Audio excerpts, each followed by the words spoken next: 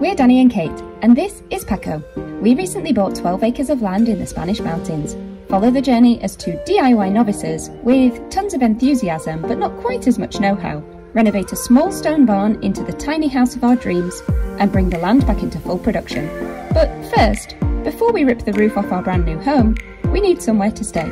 Welcome to the Cabin Build series. Hi everybody, welcome back to the third episode of the Cabin Build series at Smithsdale Farm. What have we been doing this weekend? So this weekend we've been finishing off the base of the cabin. So we've laid the bottom layer of plyboard, putting in the insulation and topped off with some OSB. If you've been enjoying our Cabin Build series so far and you're not yet subscribed to the channel, then please do consider doing so. Thank you to everybody who is following along so far, giving us loads of encouragement and really kind of geeing us on to get this project done. We hope you really enjoy the video. Remember to like and subscribe if you haven't, and let's get on with the video. This morning we're going to start with a trip to the shops. We've got a list of all the things that we need to buy to do the next section of the cabin, and there's a new hardware store that we want to go to as well. That looks like it's got more machinery and maybe some trailers and things like that, so we want to go and have a look there as well. So a kind of morning of jobs really, buying materials, getting things done so that we're prepared to work on things for the next few days.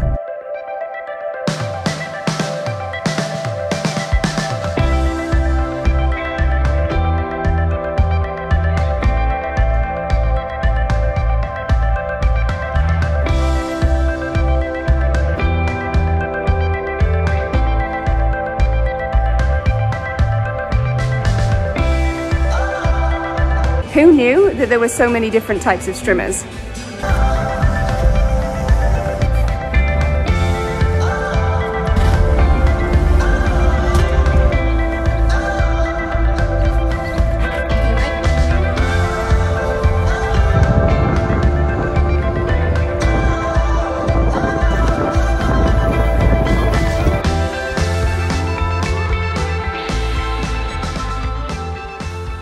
So we're back on the land. Well, I'm back on the land. We weren't able to fit everything into the car that we needed to on this trip just now. So Danny's actually on the way back down the mountain to go and pick up the final things, which are the insulation. So for now, whilst he does that, I'm going to get on with putting some rocks in the kind of foundation base layer underneath the frame. Thank you to Hazel, one of our subscribers. They mentioned to us in the comments that there's a potential problem with rodents if we don't kind of create a base layer underneath, but also there could be an issue with runaway from the rain. We had thought about that. It doesn't rain all that much where we are, but when it does, it rains quite heavily. And so sometimes what can happen is you get these kind of tracks through the soil, and it can wash away parts of the land. So what we're going to do is create that kind of layer underneath, mitigate anything that might happen from rainfall, and also deter any rodents from making a home underneath ours. And I'm going to have this little cutie for company. Ready? Catch! Good boy. Go!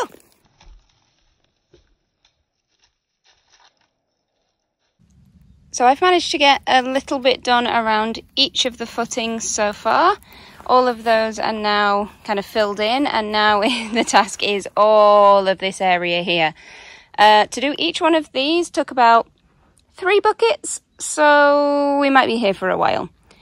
Danny just got back from picking up all of the Rockwool, so I think it's a beer and work operation.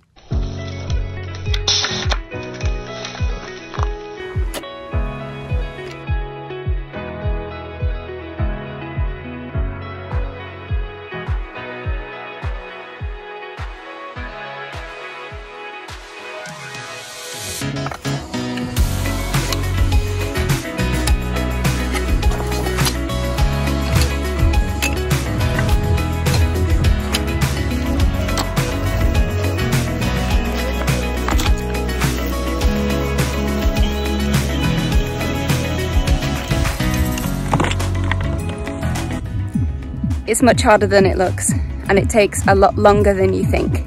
Even with beers to help, dance music in the background, it's a big task. So we're gonna come back to it tomorrow because we're losing light. So that's where we're gonna leave it for the night. I think we'll see you in the morning.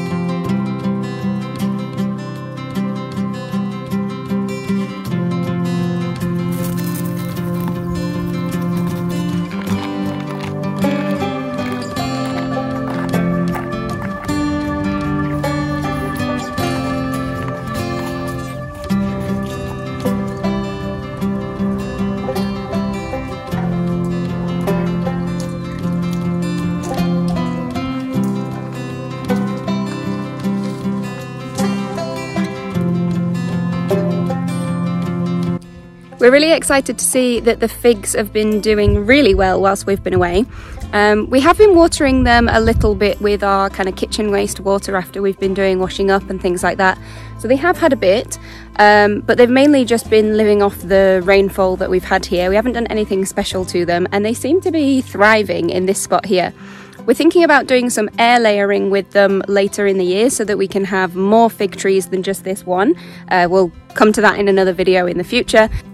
But the fig tree is doing really, really well. So just look at the amount of figs that are on here.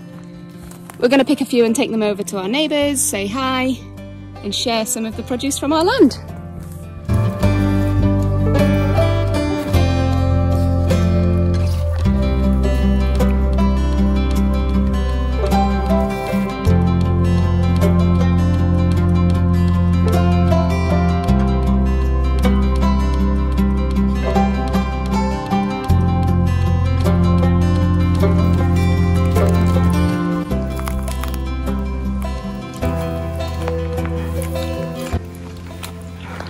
How are they, Danny? Really good. Very sweet. They're actually the kind of big ones that you see. There's a lot of organic shops here that have these, and they cost a fortune when you buy them in the shops. So to be able to just pick them and eat them like this is amazing. This is a dream. I love figs. You started with the wrong end. So we do also have this other fig tree here on the property. It's just a small one. It's not fruiting yet. It might come next year or the year after. I mentioned briefly about wanting to do air layering, and basically this is a process where you create a tree which will fruit earlier. So rather than creating a kind of baby tree like this right from the beginning, where you grow it from the small roots and it keeps growing from there, what you do is you take an existing tree and create a kind of root ball or a big kind of root stock around one of the existing branches. You then cut that piece and turn it into a tree which will already be fruiting, which is kind of a clone of the original tree. If you're interested in that kind of process, it can be done with all different types of trees. I know that lots of citrus trees are done in that way, for example, and fruiting trees like this.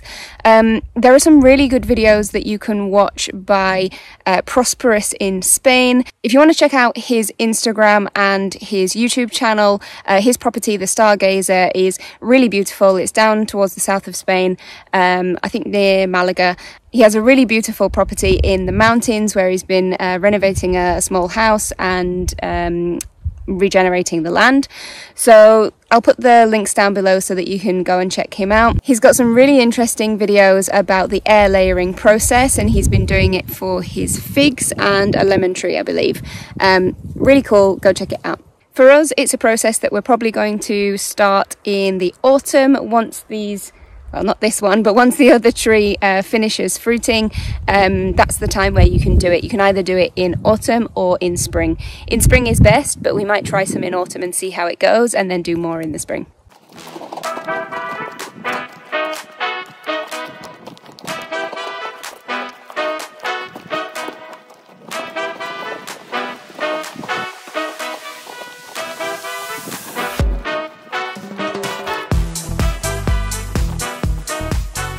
Yes, buying stones would be easier.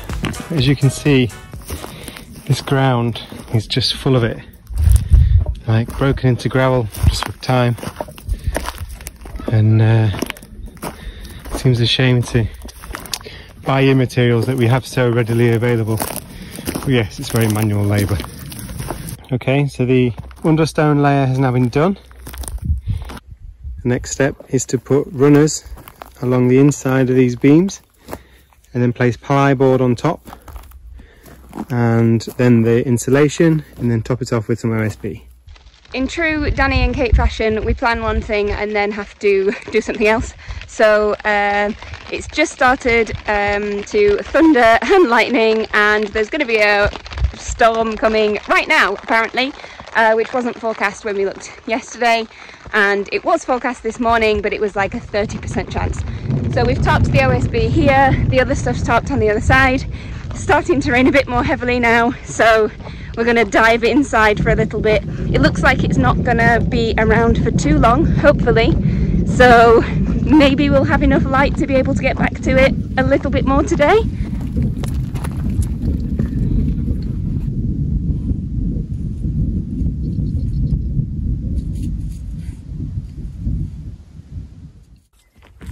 Okay, so that was relatively uneventful. Half an hour of rain, tiny bit of thunder and lightning, and it all seems to have cleared up. So we're going to get back to it.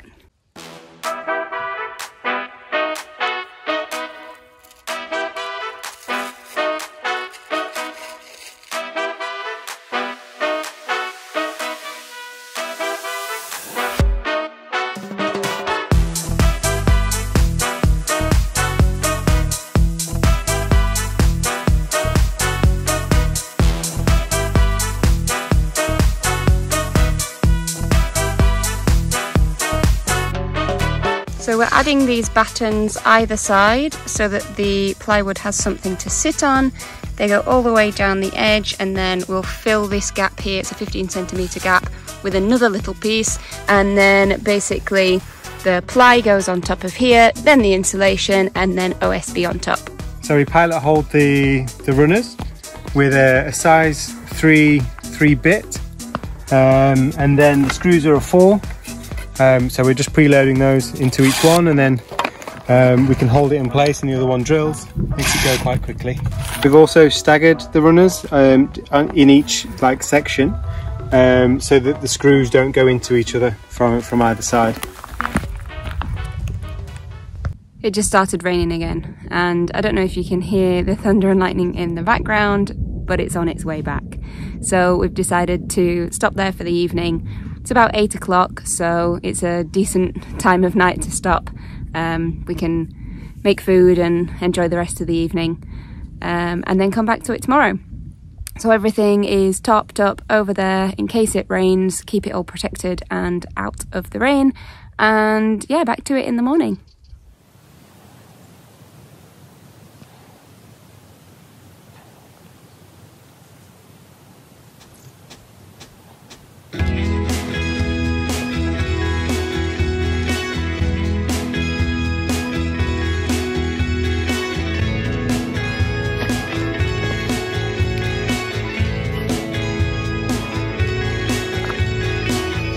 Good morning, it's Sunday morning and we're just on a little walk down at the bottom of the valley. Just a little exploratory walk this morning before we get back to work and try to finish off the cabin before we head back to Barcelona.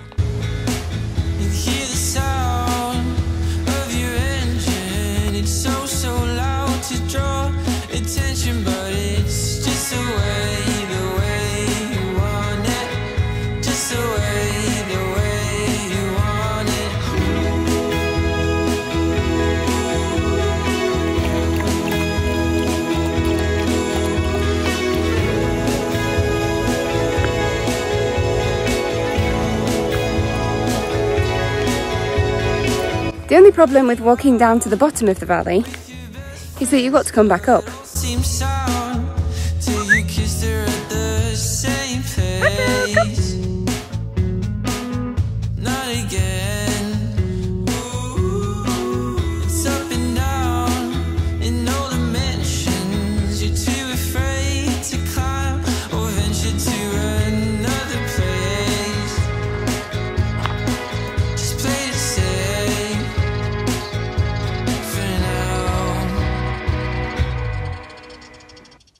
So we're almost all boarded out now. Danny's just doing the last bit of tacking on this one here, and then we've got to finish the little pieces that are 35 centimetres to close the gap on that side. It's 31 degrees today, so pretty warm. Yes, Mum, we have got sun cream on.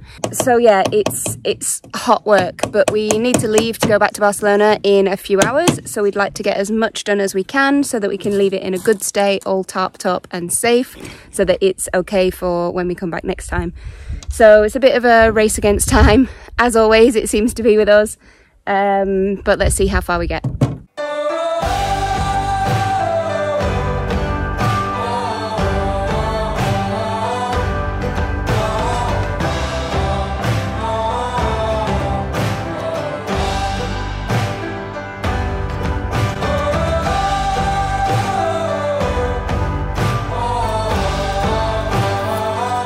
We knocked over the tacks.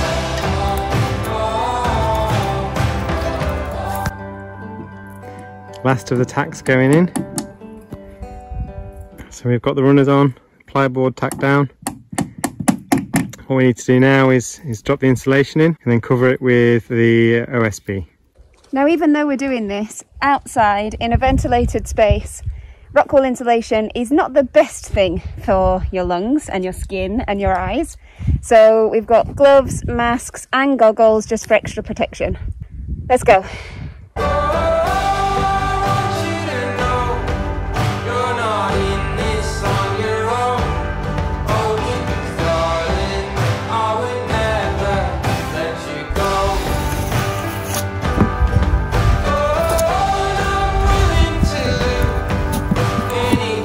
So now we're just cutting some little sliver pieces to fit down in the gap so that it's all nice and packed in. Now when we lay the OSB, we're actually going to do it in that direction so that it goes across the beams and we spread the weight. But since we don't have time to finish that part of the project before we head back to Barcelona, we're just going to lay the OSB on top like this for now so that everything's secure, and then put all of the tarpaulins on and then off we go. The cabin base is all tucked up, nice and safe. So I think that's where we're going to leave it for this week. So with that, see you on the next one.